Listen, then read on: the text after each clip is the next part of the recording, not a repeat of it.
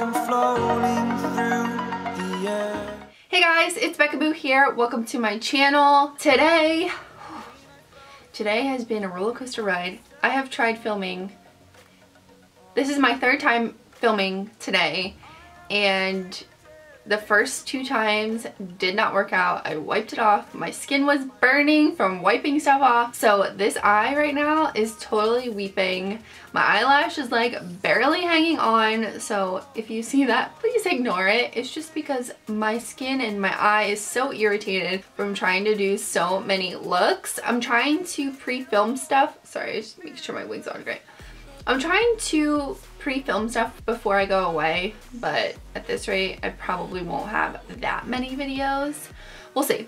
Anyway, today's video, let's get this out of my mouth. I'm super excited. Like I was saying, I was in a moment of, oh my god, I suck at makeup. What am I doing with my life? And then I saw that this package was on the front step. So I'm using, of course you saw it in the title, it is the Kat Von D and Divine collection.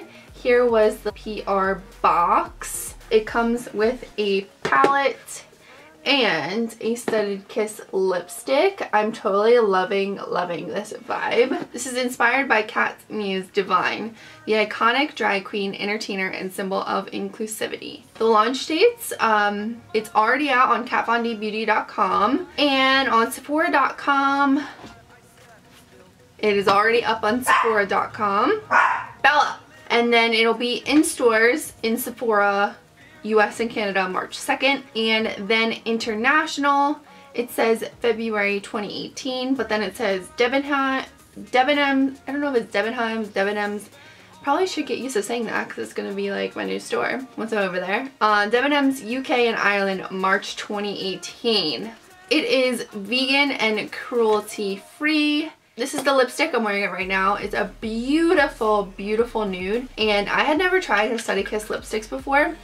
They smell so freaking good. And I really, really love this color. It's like a really good nude for me. Plus, like, this packaging is like so freaking cute. So this is the palette. It has Divine's eyes right there. And then you open it up, you've got a nice mirror with some drag brows. And then here are all the shadows. We have 1, 2, 3, 4, 5, 6, 7, 8. There's 8 shadows in the palette, and I used all 8 on my eyes in this look. When I first saw this palette launching, I was like, it's so like, how many looks are you really going to be able to create out of it? It's kind of like just a collector's item palette, which I do agree that it totally is a collector's item palette because, you know, not everybody gravitates towards such cool tones. But after working with them, they're so pretty. And I'm not just saying that. Like, I swatched this shade as soon as I got it because it was kind of broken. So I was like swatching it,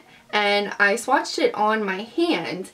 And in the pan, it just looks like this like pearly gold color. But then if you look really close up, it has like blue shimmers going through it. It's really, really pretty. And yeah, all the colors really pretty. I mean, you're not going to be able to create as many like as with a rainbow palette, but I still think it's a really, really cool palette. Probably should tell you the price. I'll leave the price and everything down in the description box below because I don't know off the top of my head. I'll just leave it down there. I just want to compare it to the Pastel Goth palette because a lot of people do have that palette. It is the same exact size, and the shadows did remind me of that. Like, let's compare the blue. Well, obviously not the shimmer shadows. The blue in the Divine palette actually is lighter, if you can see there. It is a teeny bit lighter. Yeah, overall, I really liked this collection. Like I said, I was really not sure about it. The green is so pretty. The light blue is so pretty. Overall, I really, really enjoyed using this collection. So if you'd like to see how I got this look, then please keep on watching.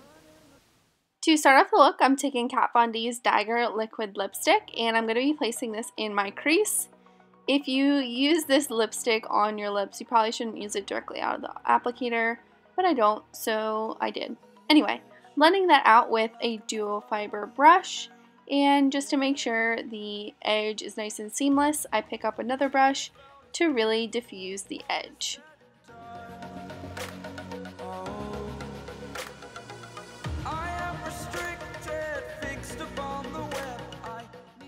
Next, going into the Divine palette from Kat Von D, I'm taking the white, which is called Female Trouble, and I'm going to be placing this in the upper crease area, brow bone area, so I have a base shadow down.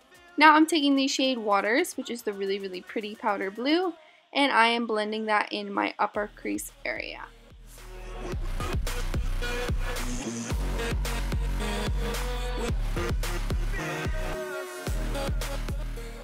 Then I'm taking more of the white just to make sure this is really nice and blended out.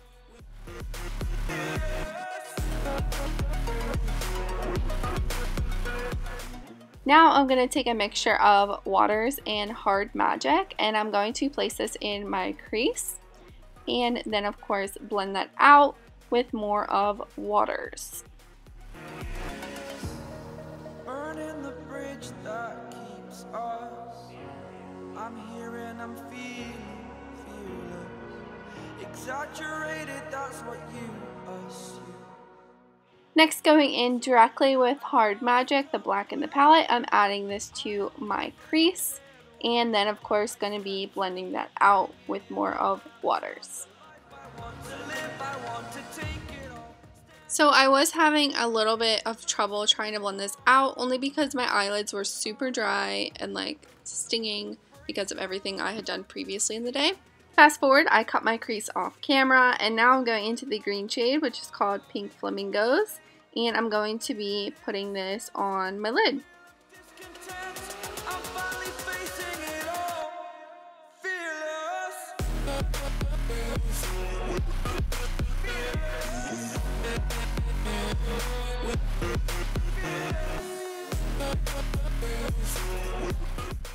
Next, I'm going to be taking the shade Babs, and I'm going to be highlighting the inner corner of my eye, well, inner corner lid area. I'm going to highlight the rest of the inner corner later. Now I'm taking Kat Von D's Tattoo Liner, and I'm going to be winging this out, but once I wing it out, I'm going to pull that back into the crease area, so this is like a winged eyeshadow look. Know what I mean? Jelly bean?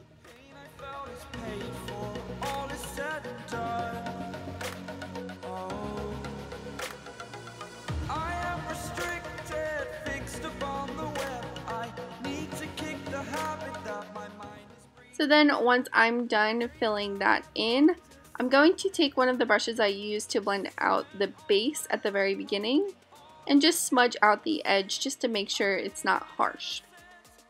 Back into the palette, I'm going to take the shade Filthy, and I'm going to go over the transition from the green to the black.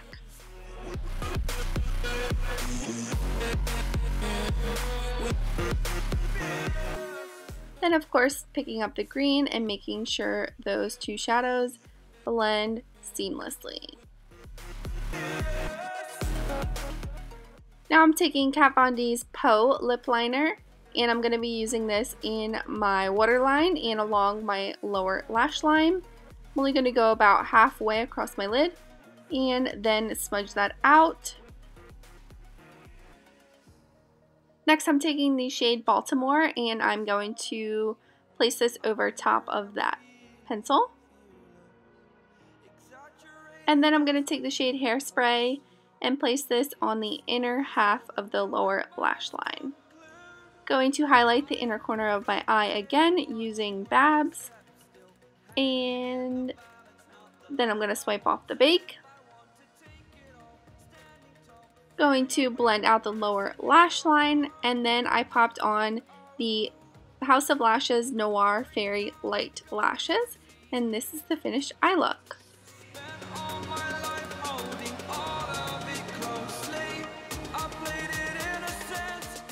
So this is the completed look. I hope you guys enjoyed this video. Let me know what you thought in the comments below. Please like and subscribe, and I'll see you guys on my next video. Bye!